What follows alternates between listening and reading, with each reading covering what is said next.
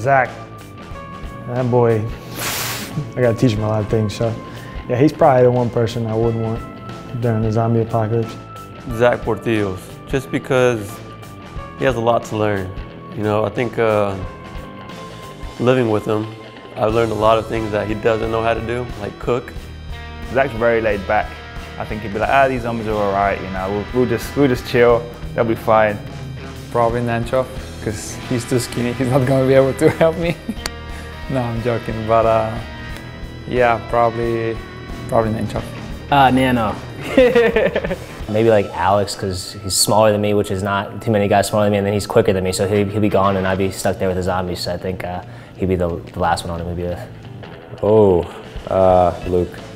Can't outrun him, won't fight him. Probably Joe. I think English people, from what I can see, are not the wilderness and survival type, so I don't think I would pick Joe. I'd say Joe.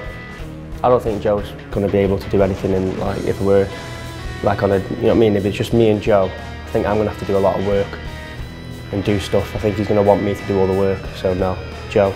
Don't want to be with Joe. I'd like to have someone slower than me, because if it comes on top, they're going to get in first. So, who's slower than me? I don't even think there is anyone slower than me. Neil. We'll say Neil. I've got to be quicker than Neil.